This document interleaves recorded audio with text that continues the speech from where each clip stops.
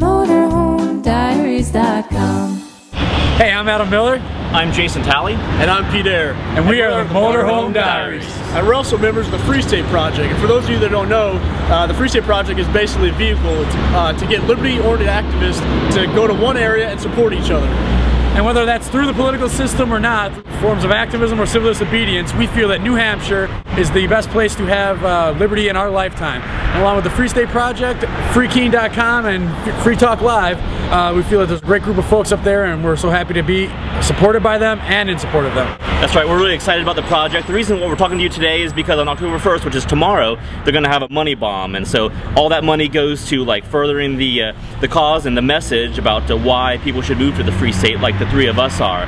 And you know, we don't have a lot of money, but we're going to pitch in and throw them a few bucks, and we encourage you to do so also.